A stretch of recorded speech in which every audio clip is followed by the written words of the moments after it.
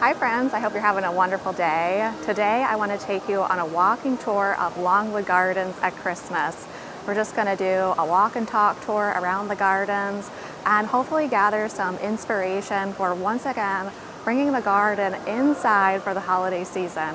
And I have to tell you, of all the years that I've been coming to Longwood Gardens, I think this is the most spectacular year in terms of using garden ornaments on Christmas trees. So let's just get right into the tour and take a look around at everything Longwood has to offer.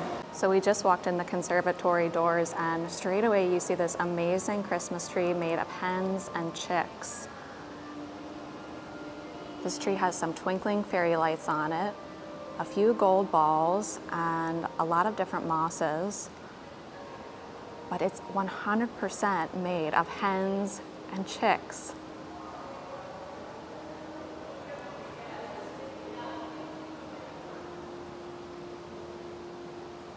And there are these amazing spheres hanging in the entrance as well. It looks like hanging from them we have amaranth, some dried hydrangeas in there, some air plants, and maybe some eucalyptus too. Now it definitely smells like Longwood before we even enter the main doors. Those are definitely Ziva paperwhites that they're growing in the entrance this year. It looks like it's a blue Christmas here at Longwood this year. Beautiful moth orchids right as you walk in the entrance.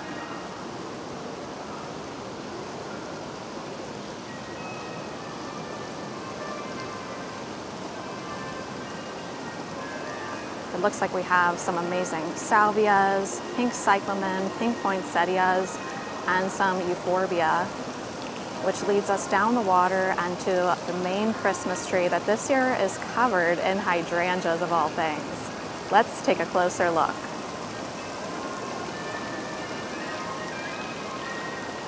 Now I was struck right away when I saw this tree the last time I was here because they use some really creative garden elements on these trees. I first noticed that they're using okra pods that they've spray painted gold. Isn't that a fabulous idea? They also have these amazing walnut ornaments. And I love the simplicity of these trees, just sticking to a minimal color palette. Really beautiful. Now the next Christmas tree is adorned with light pink, sage, and baby blue glass balls, but I do see some dried flowers on this tree also. I see something that I think we'll all recognize, the always wonderful star flower pods. And friends, what is this white dried flower called right here? I'm drawing a blank on that. Some beautiful pine cone ornaments and acorn ornaments as well.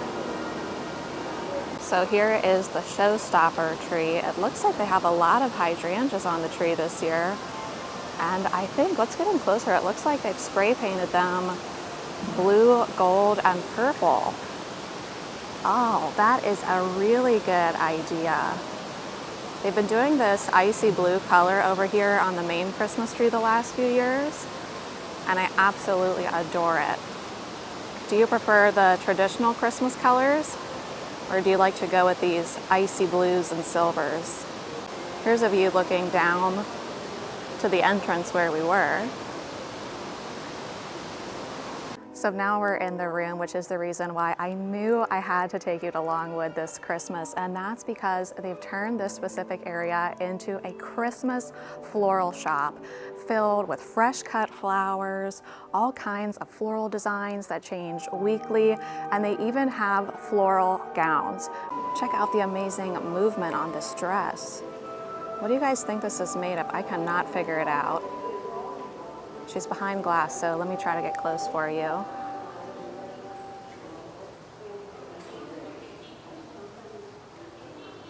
Even her shoes are made of flowers, and her headpiece as well. Now, in case she turns into Cinderella and loses a slipper, they've created an additional pair of moss shoes for her with little succulents adorning the toe area.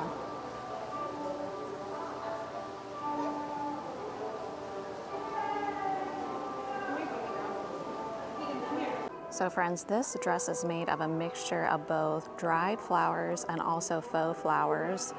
We have some preserved oak leaf and mop head hydrangeas, preserved roses, we have celau, we have some ferns in there. The berries don't appear to be real to me, but this is truly a work of art, wouldn't you say?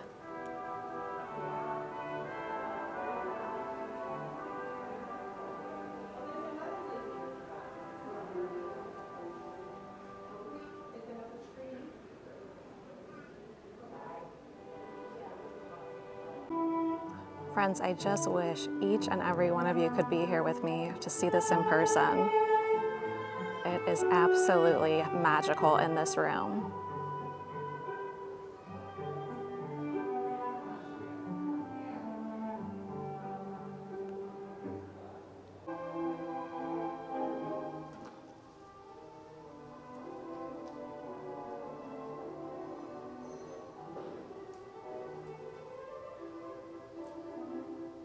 So here we have an area where they have a fresh cut flower arrangement being changed out every single week.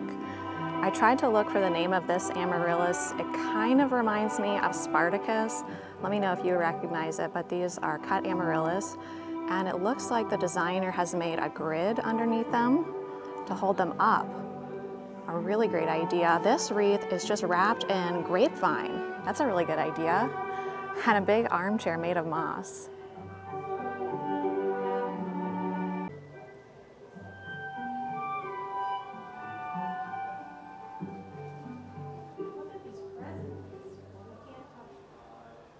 Oh, I love this tree. This is all decked out in mushrooms. A fungi tree.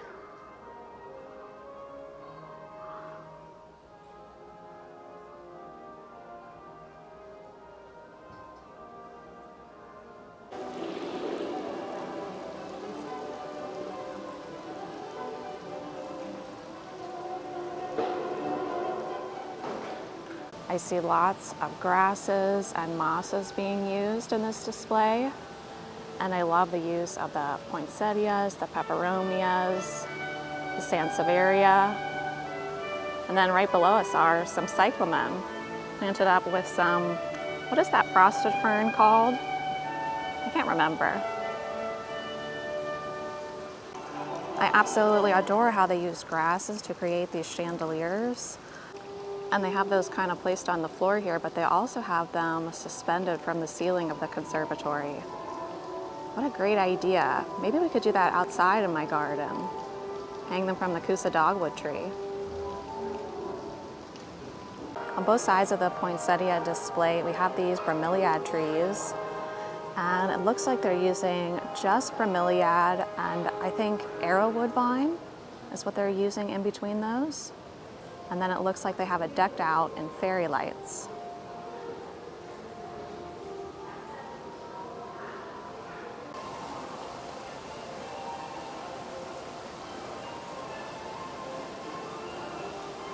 I really love the simplicity of the trees they have in the orangery. They're just fresh cut trees. They have poinsettia pots stuck into the trees. And then the only other thing in them is ribbon and pine cones. A really classy look, wouldn't you say?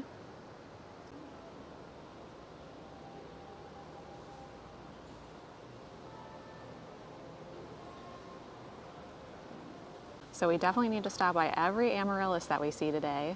This beauty here is called Denver. So we'll have to make a wish list for next year. This could be really, really dangerous for my wallet. It looks like on this rotating Christmas tree we have different roses, and I also see some lunaria. Let's take a look at that. Are these roses real? They look real. So I just talked to someone that worked here and they said that these roses were preserved using glycerin. So just the heads were preserved and then they were inserted onto plastic stems. So that's why they look so real. and it really maintains the textures of the petals when you use glycerin. So that's another activity I want to try next year. Just beautiful. So let's travel down this walkway now and go to one of my favorite areas where I hope the amaryllis are in full bloom. On both sides of us we have wintergreen poinsettias. Also we have Superba new glitter poinsettia, and we have winter red winterberries. And we're going to turn the corner right by this moth orchid chandelier, and I'm going to show you my favorite spot here at Longwood.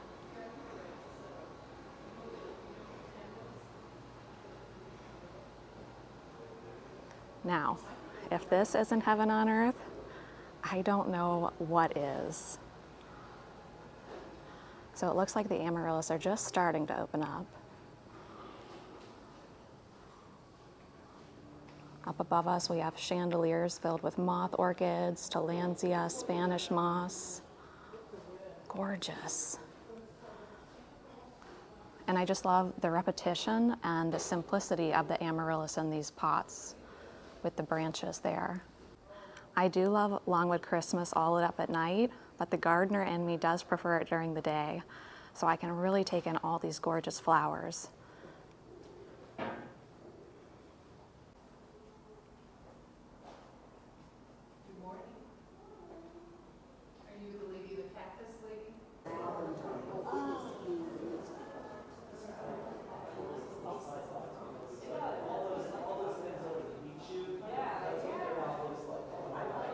So down this area we have some weeping Norway spruce lit in just simple white lights.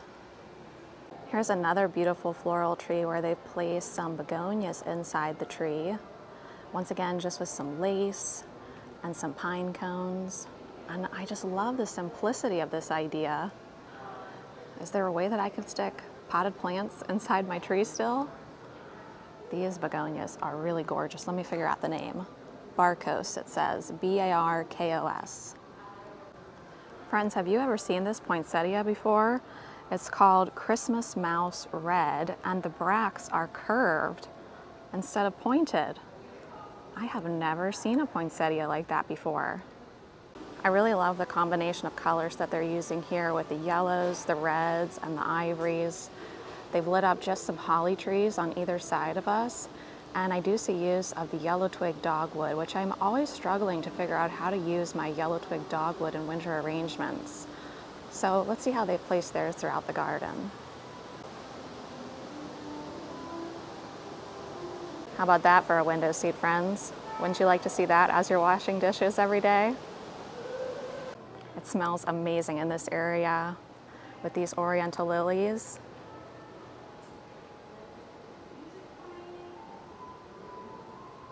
Friends, if you're a fan of purple at Christmas, I think these trees will bring you a lot of joy. I want to get in close on one of these ornaments that I saw. So that looks like a wooden flower to me, but don't you think this would be beautiful with a real orchid inside of it?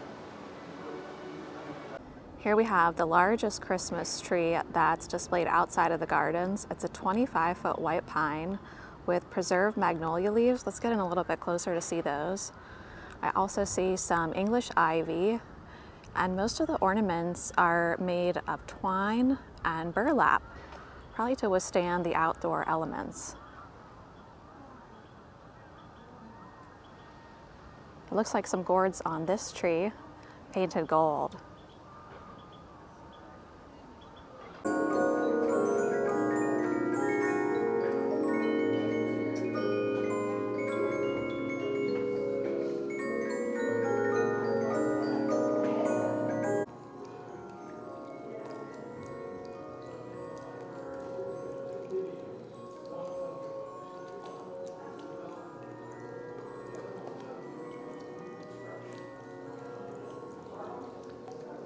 So I think we saw most of the trees that are inside both the conservatory and Pierre Dupont's house, but now I want to finish up our tour at my all-time favorite tree, and that's the wildlife tree here at Longwood Gardens. I want to try to do a tree like this after the Christmas season.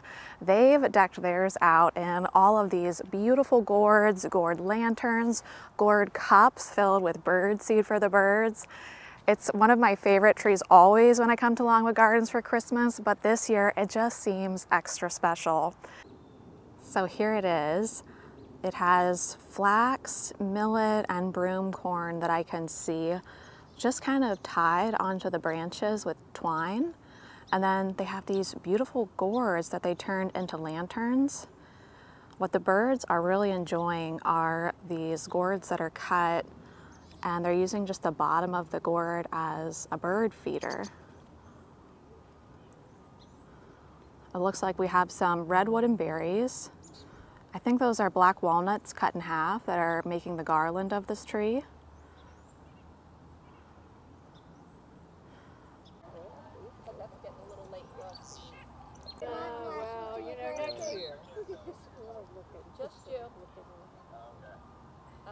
I have a sneaky suspicion that this furry friend likes the wildlife tree too.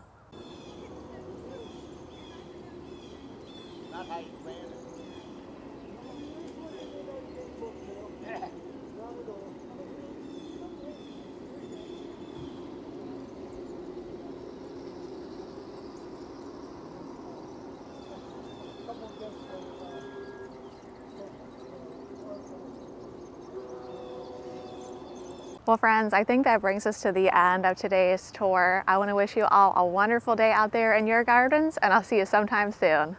Bye!